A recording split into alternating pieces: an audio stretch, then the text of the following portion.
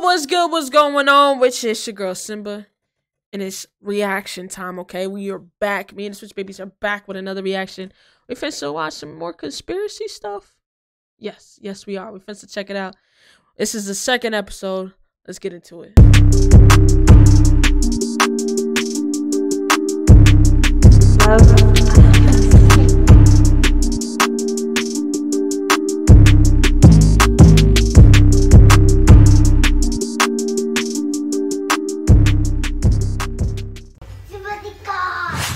Boom. W intro. You know what I mean? But look, this is SpongeBob Conspiracy number 2. The first one had me freaking, my mind was blown. It was the Squilliam conspiracy, him against his hate for Squidward. Okay, so we finna check out the second conspiracy. Shout out Alex Bale. This is the television theory. It's about 18 minutes. We finna get into it. Before we do that, make sure you guys are hitting the like button, subscribing to the channel, turning on your post notifications, you know what I'm saying, so you don't miss any videos. Subscribe so we can reach 100K by the summer, and also come over to the Twitch. This is where we be at. This is where we do the whole, you know what I'm saying, let's go. This is where we do everything. We got the vibes over here. We got the Twitch chat. Come over to the dark side. Come vibe with us. But let's check out this video, man. Big simple. Let's check it out. Let's check it out. Let's check it out. The show SpongeBob SquarePants is not what you think it is. There is a secret group of puppet masters who are always watching the citizens of Bikini Bottom and pulling the strings. Hidden within Bikini Bottom are spies that keep an eye on the characters and make sure everything goes to plan. This is a conspiracy that will fundamentally change the way you look at the show SpongeBob SquarePants, and I believe it's all actually intended by the creators, and I'm gonna prove it. This is the television theory. Huh, okay. What's going on? What's the theory? You guys had a great reaction to my Squilliam Fancyson theory, and I had a lot of fun making it. Squilliam, you lying, deceiving bastard! I didn't even realize that! But trust me when I say that what I've discovered this time is much, much bigger. To start this theory, we have to go back to the very beginning of the very first episode of SpongeBob SquarePants. Okay. Ah, the sea. So fascinating. So wonderful. Here we see Bikini Bottom, teeming with life.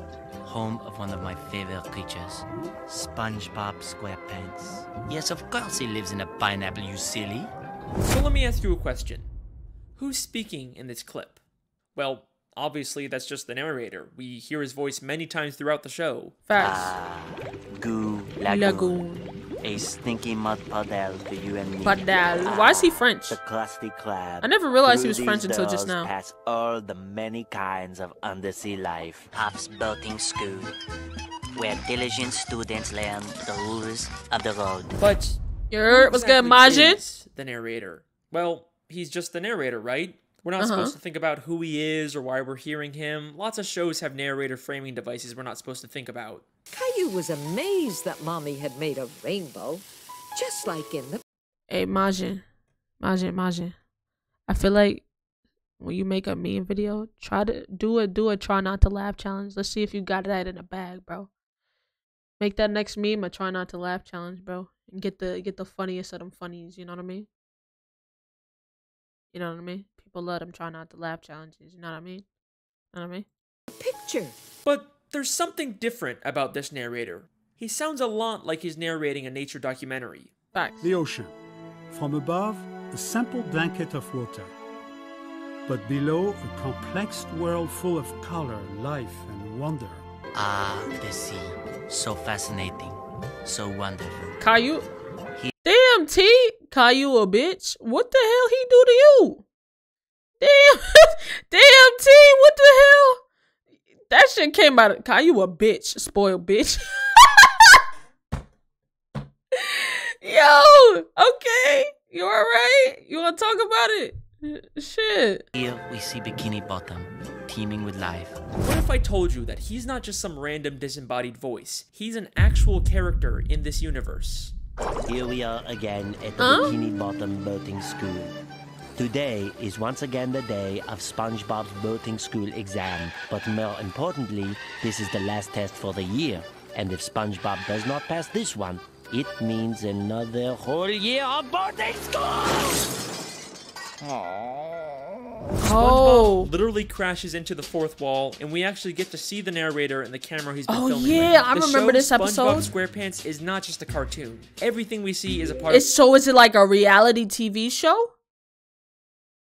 It's probably like a reality. Okay. of a nature documentary television show being filmed by scuba divers. And if you're still not convinced, I searched really hard and found an old SpongeBob DVD bonus feature that basically confirms everything. Since before time even existed, land-loving scientists have tried to learn the secrets of intelligence. Their studies led them to the sea, where the citizens of one undersea colony demonstrated a genius so enormous, the scientists felt compelled to record their actions for use in teaching mankind how to live better. The name of this miraculous place? Bikini Bottom. Poring over the mass of brainy masterminds scattered about this strange land, the scientists chose 6 Bikini Bottom residents at random to study. As the scientists marveled at the advanced knowledge and superior intellect of these 6 creatures, I went to college! They rolled their cameras and took notes. Holy shit. Holy shit, that might actually... Holy shit. It makes sense! Yo, this... And now, finally, we can learn all of the things that these smarty pantsuses have to teach us. Life lessons from Bikini Bottom. I don't know how it can get any more clear than that. Now, if you rewatch the show with this new information in mind, some things start to take on a whole new meaning. Throughout the series, there's this weird, unexplained running gag of a human hand interfering with the characters. It's even in the beginning of every episode in the intro for the show. Maybe the filmmakers are doing a bit more than just studying these characters. The hand seems to mostly interfere just to maintain the health and safety of the characters, like treating SpongeBob for the suds. Well, Mr. SquarePants... Yo! But this actually makes sense, though. Okay. Now, this actually makes sense, though. This is actually crazy. Seems you have the suds. Are you ready for your treatment? For your treatment? Oh, Hans. And they treat him like an actual sponge.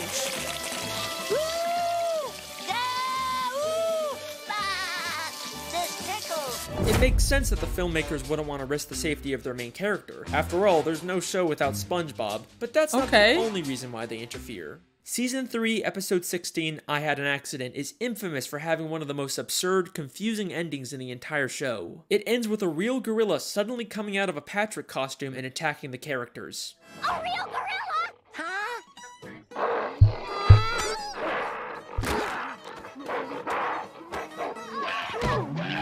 Then as soon as SpongeBob begins to question the logic of the scene, this happens. What's a gorilla doing underwater in the first place?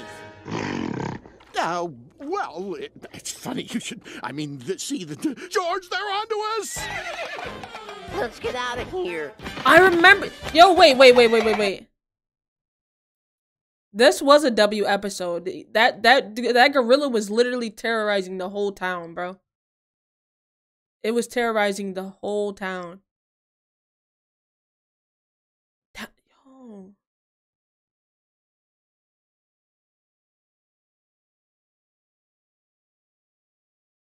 Yo, these really make you sit back and like think like, yo, am I bugging?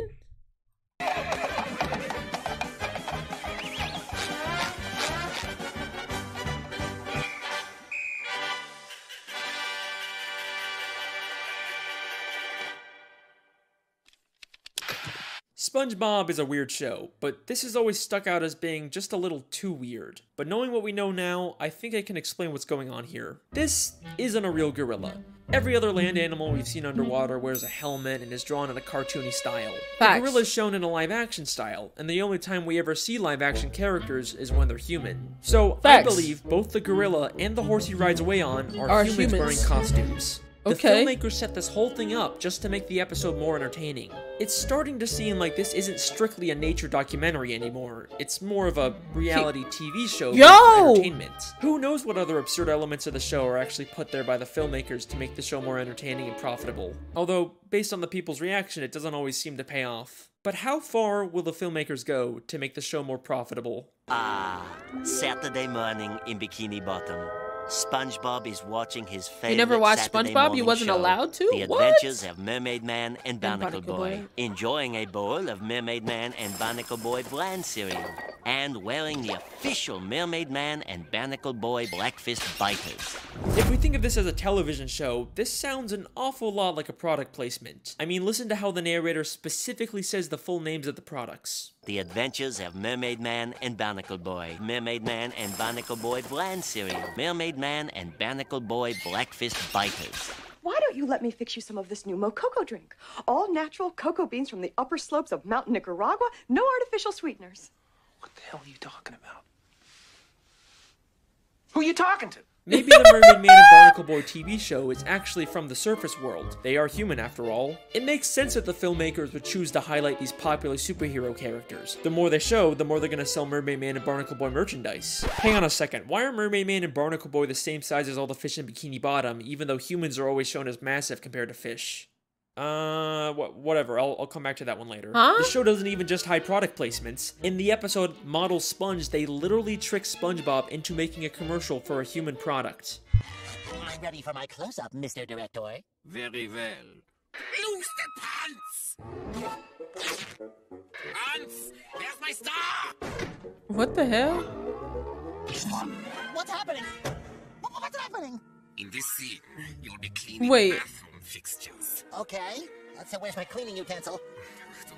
Don't you get it? You are the cleaning utensil. High speed! Oh no, your bathroom is a disaster. Get it cleaned up fast with the new sponge. Household chores are a snap with new sponge. It cleans sinks. Just look at that shine. This is just like in real life how SpongeBob is such a popular character that he's used to sell tons and tons of products. Wait. So far I've shown you I remember that the show episode too. SpongeBob SquarePants is actually a documentary television show, but the creators continually interfere to push their own agendas and make more money. But that brings us to an important question. Do the characters know they're in a television show?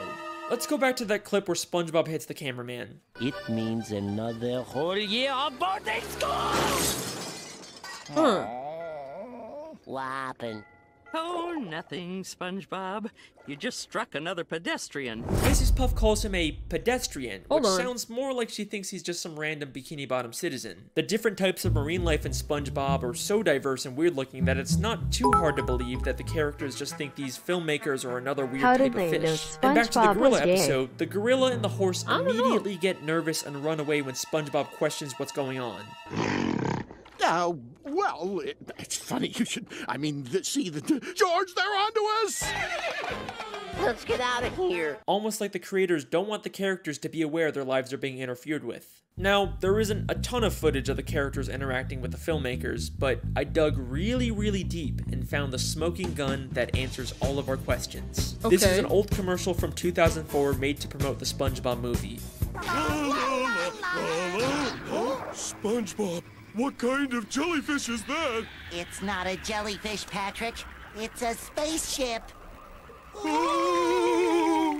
Hey guys, it's What Carlos the from hell? Zone. I was wondering if you could answer a few questions. Questions? Run for your lives! No, Pat, don't you see? What the It wants hell? to learn about our world, and it's chosen us. What? Yay! Oh, we've been chosen. A submarine comes down to SpongeBob and Patrick to ask questions to promote the new movie. SpongeBob and Patrick Heyo? are clearly confused by this and think the submarine is some kind of alien. They also have no idea that they're the stars of a movie. Well, thanks guys. We'll see you in the movie. Bye. Movie? What's that? I don't know. So I think it's pretty clear at this point that the characters are unaware their lives are being filmed and I never interfered seen with. that But there commercial. are some characters that have to have some level of awareness. For example, the Dr. Fish that told the human hand to treat SpongeBob, and the Director Fish that Facts. directed the commercial for the human world. What Okay. makes these characters so special? First off, the director fish isn't actually from Bikini Bottom. Before he directed this commercial, we saw him as a citizen of New Kelp City in the episode Whatever Happened to SpongeBob. Out of all the characters they could have used, they specifically chose a character from out of town. Almost like the filmmakers didn't want to use anyone in Bikini Bottom so they wouldn't risk everyone finding out about the television show. Then there's the Dr. Fish. We don't know where he originally came from, but he's an extremely suspicious character. Usually he's purple, but sometimes he's orange, sometimes he's purple with orange hands, sometimes he's a pirate, and he bears a striking resemblance to Dr. Mandalore from the Jellyfish Convention. And now it only hurts when you touch it. Why does he have so many different disguises and identities? What is he hiding? I believe hidden throughout Bikini Bottom are spies like this who are aware they're in a television show and keep tabs on the main characters and make sure everything goes to plan. There's so many suspicious characters in Bikini Bottom that it can— Why was that nigga tongue dip? Look at how he's tonguing his sandwich, my G. And make sure— Look at how he's tonguing his sandwich. Who are aware they're in a television show and keep tabs on the main Why is characters he tonguing and his make sure sandwich everything like goes that? to plan. There's so many suspicious characters in Bikini Bottom that it could literally be anyone. The mailman, the hot dog vendor, Old Man Jenkins, it could literally be anyone. But what if I told you that the biggest spy of all isn't some random side character? It's one of the main characters of the show. Is it Someone Gary? who's been there from the very beginning. Someone who's not even Is it from Bikini Gary? Bottom. Someone who's not even from the ocean. That's right. Sandy? Sandy Cheeks. What? Sandy How? Cheeks is the thrill-seeking scientific squirrel from Texas who lives underwater in her tree dome. But why did she come to Bikini Bottom? In the episode Chimps Ahoy, we find out she was hired by a group of chimpanzees to come underwater and create inventions. But why does she need to be underwater to make inventions? She could have just as easily have made any of her inventions on land. It must be extremely expensive to maintain a giant dome of air underwater. There is no way the only reason she's here is to make random inventions. I think this whole episode is an elaborate ruse to throw off the other characters from the real reason Sandy is in Bikini Bottom. To spy on the main characters and make sure the show stays on track. Many of the times the characters are in danger, Sandy conveniently steps in to save the day, and many of the wacky, entertaining episode plots are driven by an invention Sandy creates. Everything she does is a calculated move to carry out the hidden agenda of the filmmakers. Her entire friendship with SpongeBob and the other characters is built on a lie. But you're probably saying, Sandy is a sweet, friendly squirrel. There's no way she's behind this. But you're not convinced yet? That's okay. Because what I'm about to show you is so mind-blowing, so insanely revealing, that it's actually the whole reason I decided to make this video. Get ready for the big one. Season 10, Episode 10, Feral Friends, is the episode that unlocks this entire mystery. During a birthday party, a green moon suddenly appears and turns everyone except Sandy into less evolved, real-life versions of themselves. Sandy is completely caught off guard by this and decides to call someone for help. What the hell? Take a guess who she calls.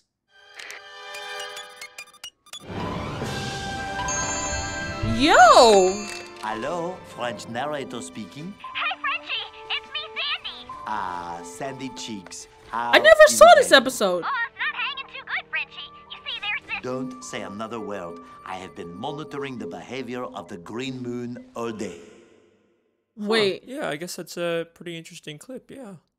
Holy shit! Sandy literally calls the narrator to let him know what's going on and ask for instructions on what to do next. She's been working with him the entire fucking time. He even has a picture of her on his desk.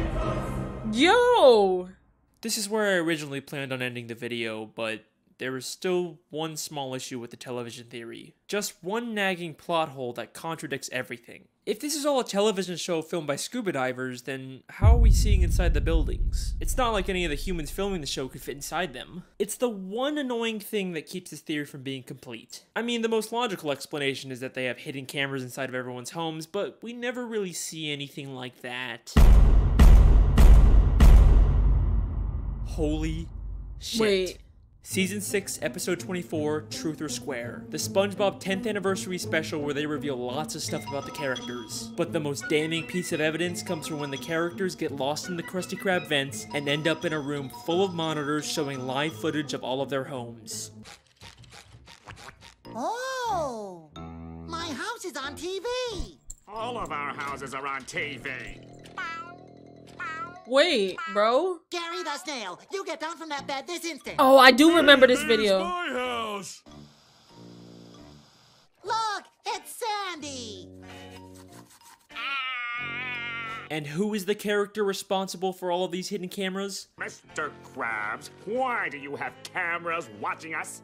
Oh, well, I just want to make sure you all floss after every meal. Thank you, Mr. Krabs. Dental hygiene is very, very important. Is he working with them too? Eugene, you lying bastard. Of course he would sell out his friends for a quick buck. Facts. And if there's any part of you that thinks there's some chance Mr. Krabs has all these hidden cameras for some other reason, then take a look at what happens next. Hey, who are those guys? I think it's us, Patrick. But who are they?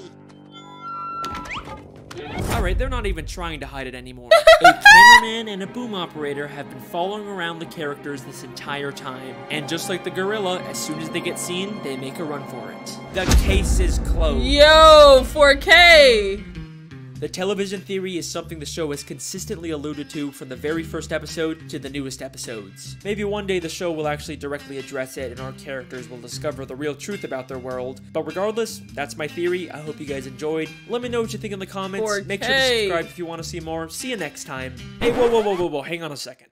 You thought I forgot about the Mermaid Man and Barnacle Boy thing, didn't ya? Alright, here's a quick bonus theory. Mermaid Man and Barnacle Boy were two superheroes that fought crime underwater and protected the sea from evil. Whether or not they actually did this or was all staged for television isn't clear, but they both spent their lives underwater until they became old and retired. But after spending so much time under the sea, they no longer fit in with human society. Plus, Mermaid Man is clearly dealing with some form of dementia and PTSD from fighting evil. But you can't retire. There's evil afoot. What? Evil?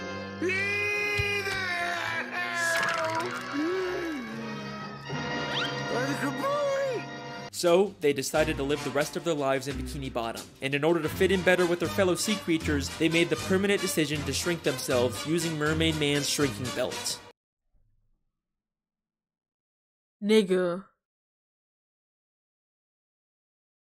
No shot.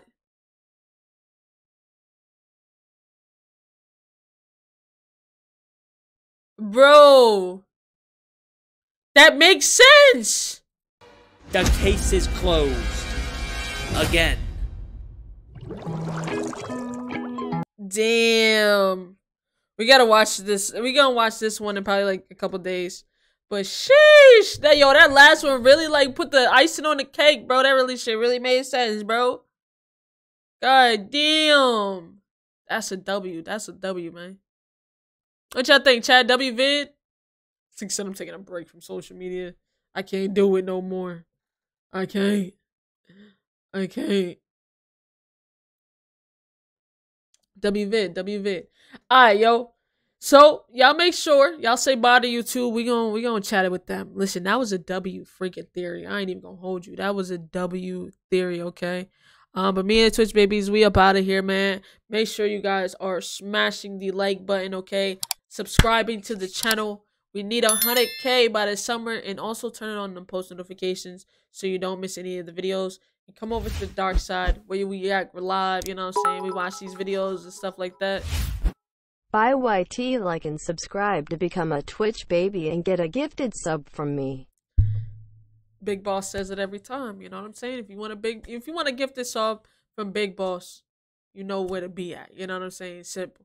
But we up out of here, man. Like I said, hit the like button, subscribe, comment what you think about it, and comment down below. Let me know you want me to react to the third one. But me and the Twitch babies, we out. Y'all have yourselves a good one, man. 7:30 Eastern Standard Time. This way y'all need to be. Peace.